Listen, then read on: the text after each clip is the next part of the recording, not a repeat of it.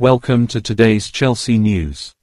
Transfer insider Dean Jones has claimed that Chelsea will re-enter negotiations over a potential deal for Rafael Leao at the end of the season. Chelsea made a bid to sign the talented winger during the transfer window, but AC Milan rejected the Blues' bid.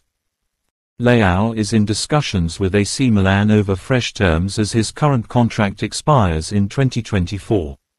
This will however not deter Chelsea when the season comes to an end. There are also rumours that Chelsea new owners are likely to sanction the sale of Kai Havertz when the next transfer window opens if his performances do not improve. Bayern Munich are said to be interested in signing him if a deal becomes possible. Christoph Ferund has confirmed he will remain as RB Salzburg's sporting director despite interest from Chelsea. According to Fabrizio Romano, RB Salzburg have confirmed they've decided to keep Christoph Ferund at the club and he will not join Chelsea.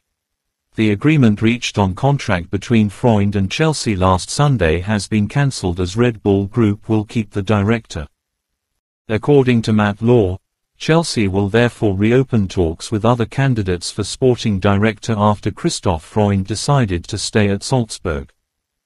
Bayer Leverkusen's Tim Steidten is among those Chelsea are set to talk to, while the merits of Leeds director Victor Orta have been discussed. Thanks for watching.